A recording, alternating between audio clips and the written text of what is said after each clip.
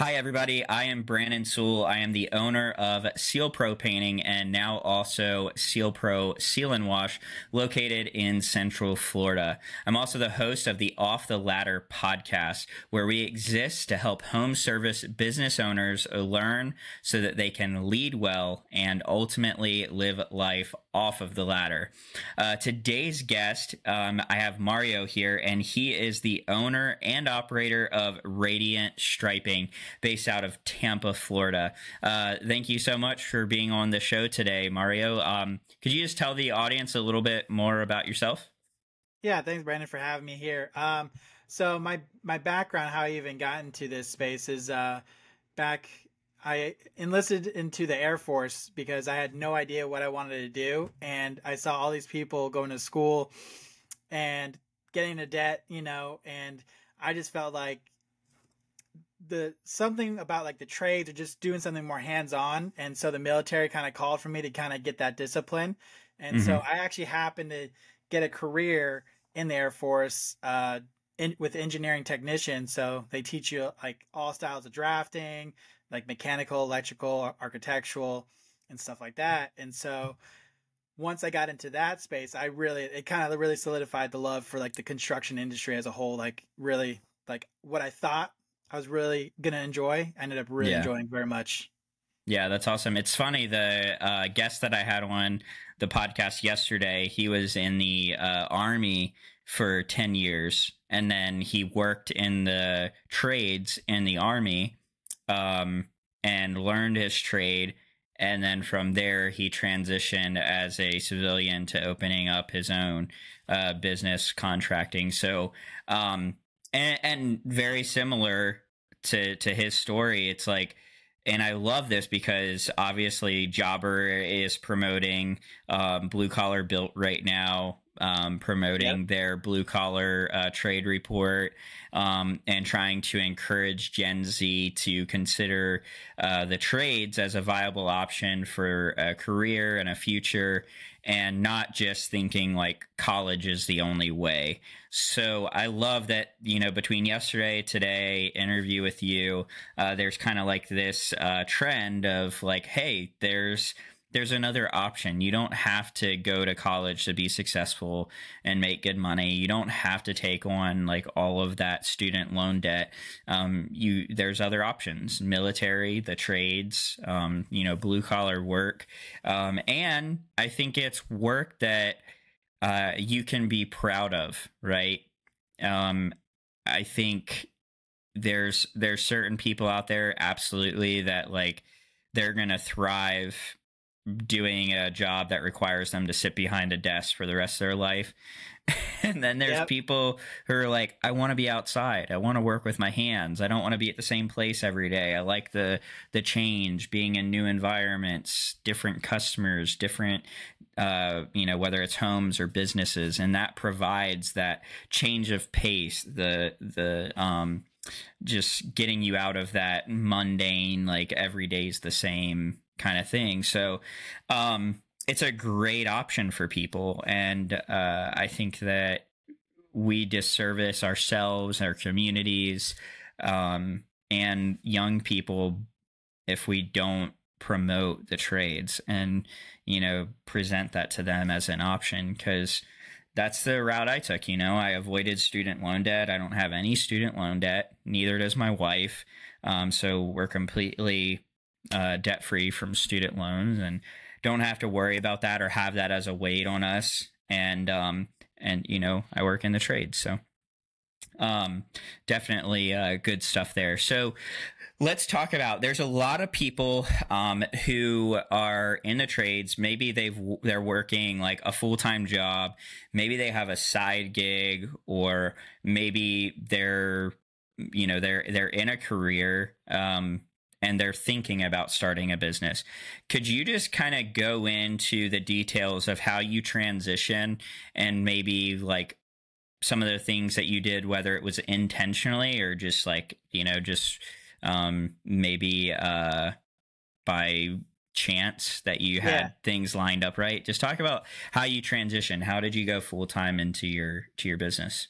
So how I went from full time to or like basically working for somebody to then going full time in my own business is that it was actually somewhat kind of forced upon me. I've always thought about going into business, but I never actually took the steps to go do it.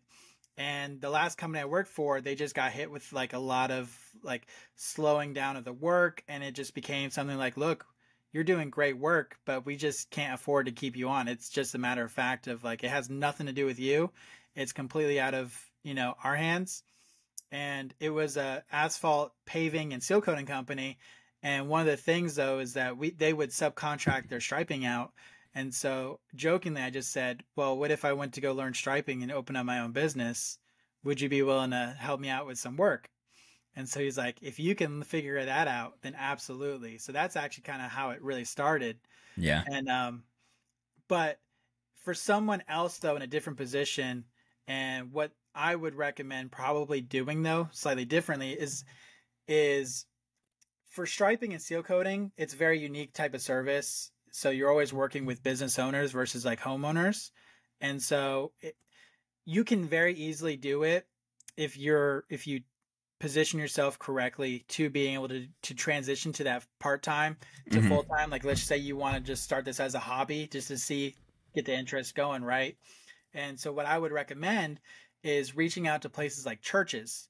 So churches are fantastic to getting started in this type of work because they're basically closed all week long. They're only open like once or twice a week.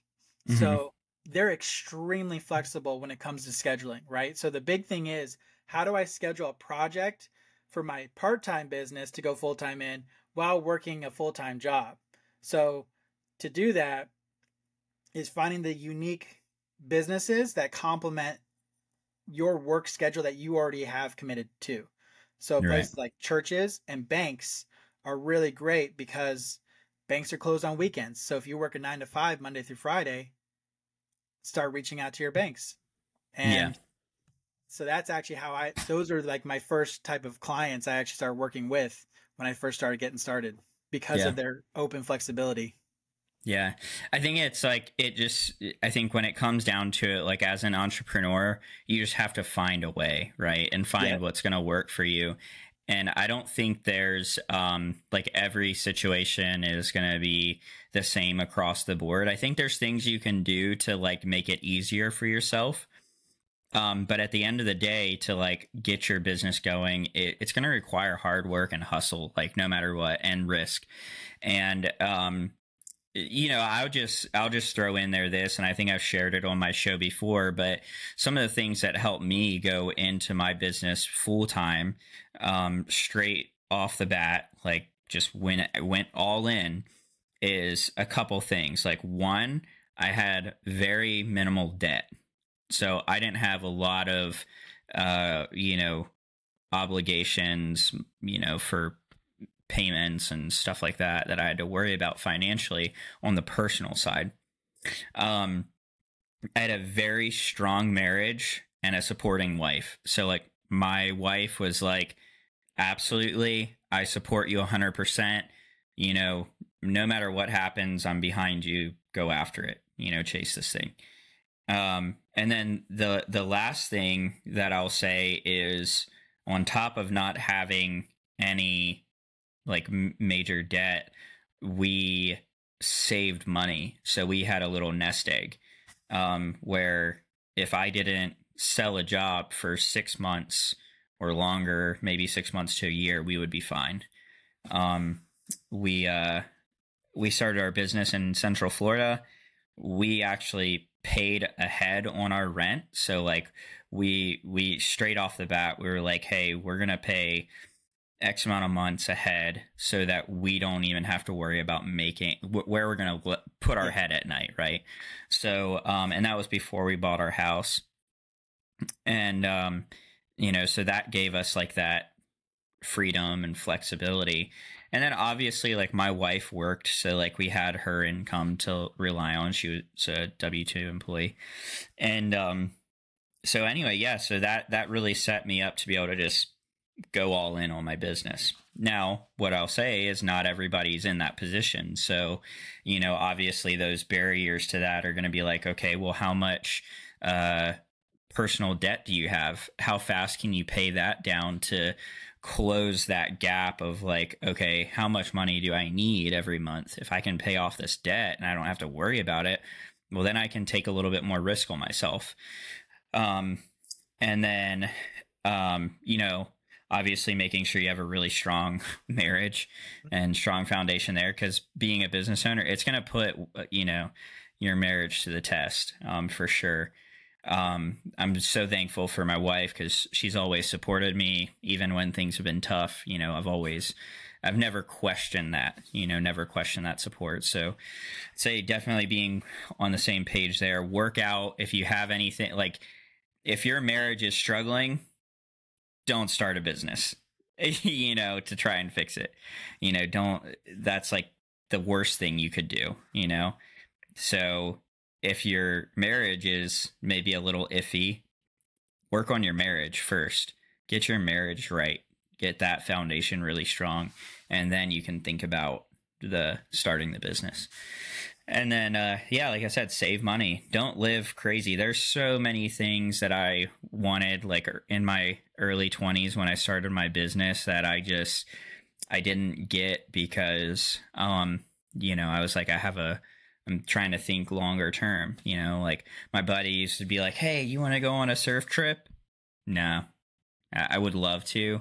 Like, obviously I grew up surfing, would love to, but hey, I've got different goals. I want to save that money, put it back into my business. I've wanted a boat for forever because I fish. It's like, well, I'm not going to get a boat right now, so it's just putting off like, things, save your money. And, obviously I'm not saying like, don't enjoy life, but, really think about like, what do you really want versus like, what do you want in this moment, Absolutely. So yeah, I think that, if you can eliminate some of those barriers, it makes it easier to just go full time in your business. And I think a lot of guys ask that. I'm a part of some of these forums. I think that's how we connected, was in the Jobber entrepreneurship forum. And you'll hear people ask that, like, hey, I work this full time job. How do I know when I can, commit full time to my business? And I think those are like three critical factors: is, how's your marriage? How are your personal finances, and do you have some savings and like an emergency fund? You have anything that you'd add to that? Or that's actually very similar to how, my business has been growing, especially in the beginning, right? So like having a solid family system. So having like two daughters and my wife working a brand new job where she had a pretty flexible job before, but around the same time, she now has no flexibility whatsoever. sure. And now it's the mixture of supporting her with her new work goals and then me growing a business. So you have to get creative of how you find like who's going to watch the kids while I'm now trying to grow a business, full time, and having that set up and that support system, right? Like you just said, like this wouldn't be where it's at today if I did not have this family support system that I strongly, integrated and appreciated, and make sure everyone's aware of how appreciative, Yeah. anytime I can help out, you drop everything you can that you're able to, and you make sure you're taking care of the people who are also taking care of you. And so having that, and we also had to, thankfully we were living a little bit below our means, especially while I was working before going full time. So we were somewhat already set up because of that same thing, and just wanting just to not have to worry about a lot of different things. And so when you overextend yourself financially, it makes it where getting that next job or getting that first job becomes it's a different mental state of how you're looking at it. And so it doesn't keep that clarity of your mind open to come up with the creative ideas of like that you wouldn't probably have thought of because you're so stressed out about like, how am I going to pay my bills for next month?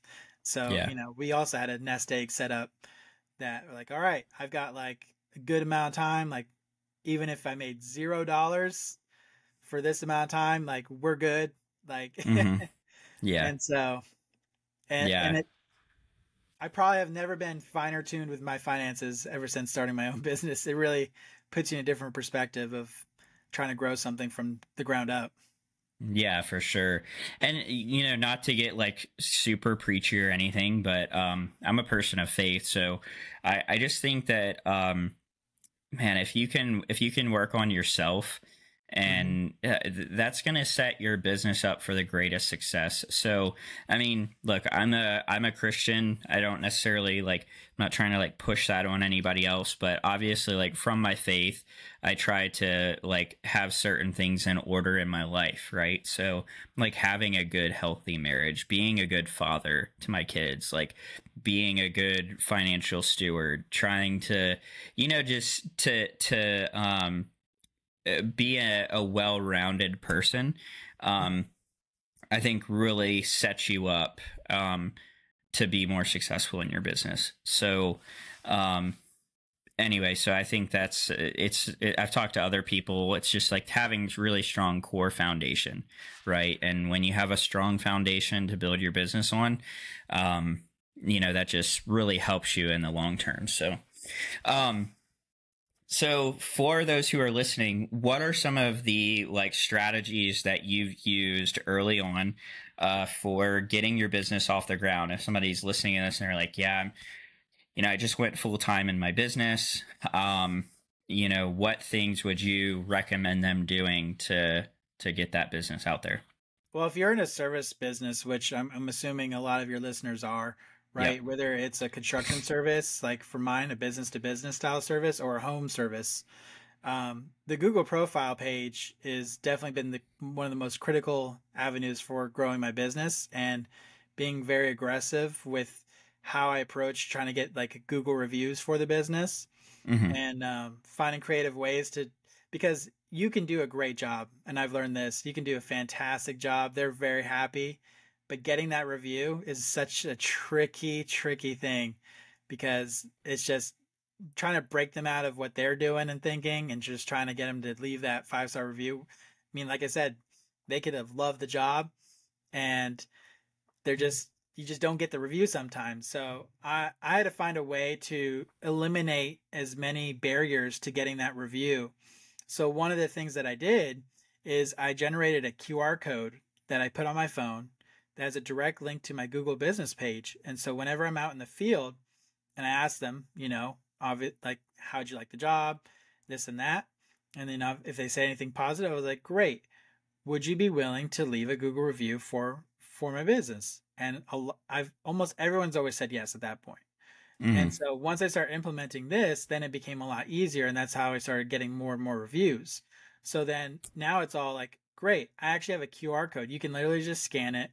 It'll bring you right to the page where you leave the review. You don't have to do anything besides maybe sign into your Google page, but that's it. You don't have to search it up. You don't have to go click on 5 different links. It's literally scan the QR code on your phone and boom, it's right there. And that has helped tremendously. Yeah, I think that's huge. I talk about that a lot. I think one of the most important things that you can focus on as a business owner is Google, because like most people will say like Google's king, how do you find any type of service, in your local community? Most of the time it's going to be Google search. So having a really strong GMB, lots of reviews, current GMB is really important. Now, one thing that I will say that we do that's a little bit different than you with getting reviews is we use NiceJob. So I'm not sure if you're familiar with them, but when you think about it from a off the ladder standpoint, so like now you have multiple employees in the field. I think when you're like that point person and you're out there doing the work, like QR code is great. Because like the hardest part is asking, right? And like you just have to ask for it, and have a consistent process for that. The trouble that I ran into, like once I had employees, was like getting my employees consistently across the board to ask for those reviews. So we set it up as an automation. So now with NiceJob integrated with jobber when, as soon as my guys close out the job and invoice the customer, it automatically triggers NiceJob to send out a text message and an email to ask for a review. So that's, obviously I tell my guys, I train my guys, hey, ask for the review, let them know they're going to get the link, verify it, say, hey, when I close out the invoice, you're going to automatically get a text or a email asking you to leave a review. Ask them to leave the review. Ask them, hey, did you get it? Is it on your phone? Verify, and then say, oh, would you mind leaving that right now, like while we're here? Try to get them to do it on the spot if you can. And so some of my guys are great with that, and then others, they're just like, I'm going to close out the job, and they'll get the automated, text or email, and if they leave the review, that's fine. Now, NiceJob, what's great about them is they've done a lot of market research. So I don't claim to be an expert on how to get people to leave more reviews. It's not what I focus on every day and study. But I was in I went to a forum that NiceJob had put on where they talked about this, and they kind of went through like how they've done market research, they've done studies, and they found that the highest percentage of customers leave a review after being asked for the fourth time. So it's like the first time, no, they might not do it. They're going to get a follow-up second time, third time, fourth time, they finally leave the review. Now, I was very skeptical of that when I sat in that forum and I was listening to the speakers and the NiceJob representatives talk about this. I was like, oh, whatever, it's probably fake data. But I was paying for a program that was $250 and NiceJob was less. It was going to save me money. So I was like, whatever, I'm just going to switch and try it. Like, what do I have to lose? I'm going to save money. Switch to NiceJob. The program I was using before to ask for reviews, I had it for 3 years in my location here where I'm at now. And I had only gotten 10 reviews in 3 years. I signed up for NiceJob. Their scientific data proven approach to getting reviews. I went from 10 reviews to 60 reviews from March to November. So how many months is that? April, May, June, July, August, September, October. 7 or 8 months, right? So and we're in a our average job takes us, I would say 4 to 5 days. So it's not like we're churning out jobs left and right, like window washing or pressure washing. They have thousands of reviews. Because they service multiple customers a day, or lawn care, whatever. But with us being doing these bigger projects, we are now, after implementing NiceJob in March of last year, we're about to hit 80 reviews. That's astronomical for us. To be able to grow our GMB that much with reviews has been a game changer. So I'm a pretty big promoter of NiceJob or something similar to it because it works. I got 5 reviews last month, and that's pretty big for us. If we do 6 to 8 jobs in the month and we get 5 reviews, that's pretty good, and then some of those people that maybe didn't leave a review last month, they'll leave it this month, just because they might be later in the queues that go out. But yeah, by far has been one of the best things that I've done for my business is using NiceJob. So shameless plug, if you are interested in using NiceJob, there will be a link in the show notes. I do have to say I do get credit if you sign up for NiceJob. So if you're listening to this podcast, you want to increase your reviews for your business, you can take an approach like Mario's, but also if you're interested in NiceJob, that's an option too. So, but either way, reviews, it's they're important. You've got to have a system and an approach, a consistent approach to getting them. So I love that you shared that. I literally, like, that's probably one thing that I harp on to people, more than anything else. So it's a really good point. So what else? It's like you said, though, it's like, when you need a service or you're looking for a restaurant to go to, what's the first thing you do is you look it up. Yeah, exactly. And the number one search engine right now is Google. So it's like, it just, and I've seen so many people actually even in the striping spaces, like they don't even have a Google page. They don't have, if they do, they don't like really do anything with it. So they'll have like a business has been in, like they've been in business for like 8 years, but they have 2 reviews, maybe, and it's just like the fact that they still do get work, right? So like I know that they're getting work because once sometimes you just get in with a few clients, they'll kind of become repeat clients. But what would it look like though if you actually took it very seriously, and how much faster now could I grow if I actually paid more attention to this? Because the average person who is going to look up your service, they may not know the name of the business in their area for that specific service. Like, right. I mean, I didn't know a lot about parking lot striping until I started paying more attention to it. And that's me being in the space. So as a property manager or anyone like that, who's going to look it up, what the first thing they're doing is they're going to Google, parking lot striping near me. And I want to make sure I pop up on that. And so I'm definitely going to look up on that NiceJob though, that, anytime I can create even more touch points, I'm a big fan of that. Yeah. And, and I just want to throw this out there too is, maybe you don't fully understand, maybe like, as we're talking about Google, you're listening to this and you're like, oh, like, I don't even understand, like, how is getting more reviews going to help me on Google?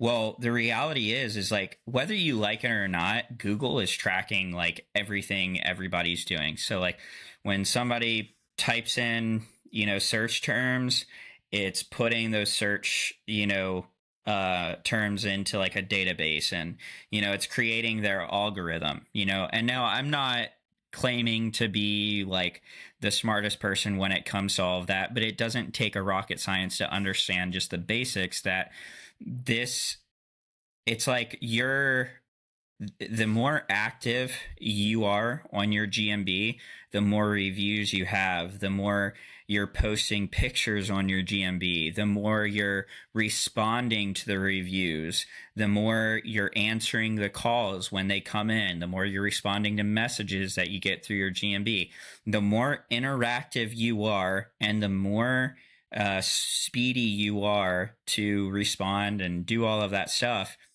Google is going to rank you higher in their search results, because the reality is Google has these team of absolutely brilliant people who their whole focus is to use data and analytics to drive more customers to their platform. Because how does Google thrive and grow? It's obviously to keep people on their platform and using it, to be able to generate more ad revenue and all of that stuff, right?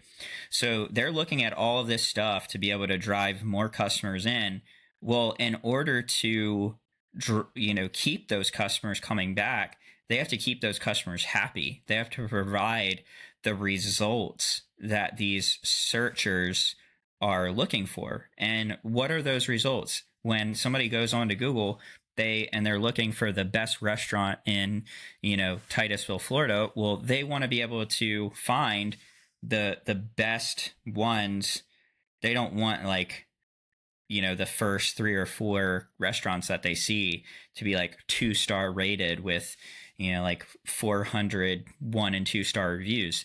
They want the top results to be the 5-star, the 4.8 stars with, 500, 1,000 reviews, right? So they don't want to see the company that comes up and has, a 5-star rating, but they only have 3 reviews and they've been in business for 20 years, because it's like, oh, well, okay, they have 3 reviews and they're 5 stars, but they've been open for 20 years. Like, do not very many people go there? Are they not that good? So all that to say is, like, when you focus on your GMB profile, you are communicating with Google and you are positioning yourself as the expert in your industry, in your profession, and you are saying, hey, I am the solution for your customer who is looking for my services on your platform. And Google's like, okay, let me reward this guy because he's ticking all the boxes. He's got reviews consistently. He's responding to the reviews. When the calls come in through his GMB, he's answering the calls. If somebody messages him, he's answering. So it's not like people like myself, Mario, when we talk about, using Google and how important it is, it's not like we're just like, it's not just like our own opinion. It's just like the reality. It works, right? And it's important for your business. And I'll say this to go even deeper, to reiterate like what you're already kind of saying, and that it's not just about the review, right? Like you said, like Google wants to provide the best information to whoever's looking that up. And so that goes into, how do I provide the best customer experience that I can to the people who are now hiring me to go do this service? So that way, when they are leaving that review, they're leaving a very sometimes well-written review with, like, explaining their experience, right? And that's kind of somewhat the point of the review, is that this person said that they're going to do what they said they're going to do, and they did it in a way that compelled me to actually leave a review, because not everyone leaves a review. I mean, how many restaurants I've been to that I don't actually sometimes always leave a review? Yeah. Right. So how do you create that experience for the customer? Because you can pay people, right? And I'm very cautious of this because of paying for reviews. You definitely don't want to do that, because I literally just took a note to like mention that, and you said it. Yeah, you don't want to do that. So like that's why I want to like kind of make a point, like it's not about getting all the reviews, right? The deeper principle is, how do you create such a very good experience for your customer so that when they do leave a review, they're leaving a very well written review for your business, and that's going to reiterate to Google and enforce Google's opinion on your business that you are going to be the solution, because they want to provide the best experience for whatever someone's looking for, right? Like you said, they don't want to push a 2-star review of people having a bad experience, because now that person's having a bad experience with their platform, and they don't want that. Yeah, for sure. So I want to also say, so like definitely don't pay for reviews, and I'm going to get into 2 reasons. One, Google with AI right now is, I mean, like I said, whether you like it or not, and whether you realize it's happening, Google is tracking everything that you're doing. It's just the reality. They're buying your data, so like when you text somebody, and and you're like soliciting somebody for a review on your phone, Google's picking that up, and they'll take your reviews away. It's happening to people more and more lately. You'll hear these business owners saying like, hey, I had so and so amount of reviews and now like they're gone, or I had this person who I asked for a review through like a text message. They left the review, but it's not showing up on my Google My Business profile. And this person's like screenshotting and showing me like on their phone, like, here, see, I left the review, but it's not showing up, because Google is trying to crack down on fake reviews. Like if it's not an authentic experience, if Google can tell, or like through their, data that they're pulling, like I said, I don't fully understand how they do it, but I know they are doing it. And they're trying to crack down on people who are like paying for fake reviews, because it provides a false pretense to the potential customer that that's an authentic experience when it's not. So like, don't solicit reviews from, business partners, referral partners, family members, friends, if they have not used your services. Now, if they've been a paying customer, if they've used your services and they can actually give an authentic response to the service that you provided, 100%, like, do that. But don't be out there trying to get people to, don't be out there paying for reviews, or trying to pay like family members or friends to leave your reviews when they haven't used your services. It's not. And like, I think it also goes back to just having integrity and honesty with your customers. It's like, you want your customers to have a genuine and authentic experience.